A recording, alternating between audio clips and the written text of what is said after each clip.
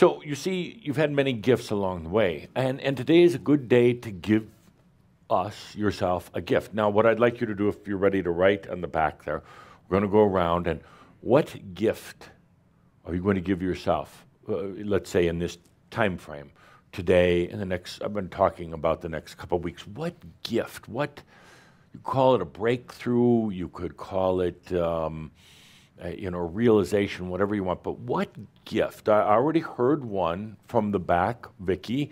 It was about the male and female having intercourse. Was that what you said? I get such a headache today.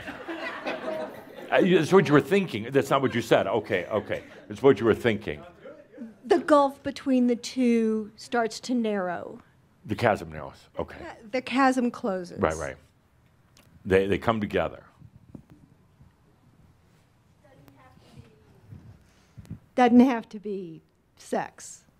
Doesn't have to be penetration. I'm sorry, I'm just not good today because this hangover. Okay, no penetration.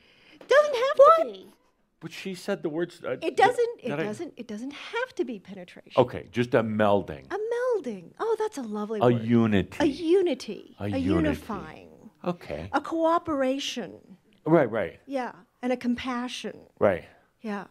Okay, good. Yeah. I like that. So that's number one on our list.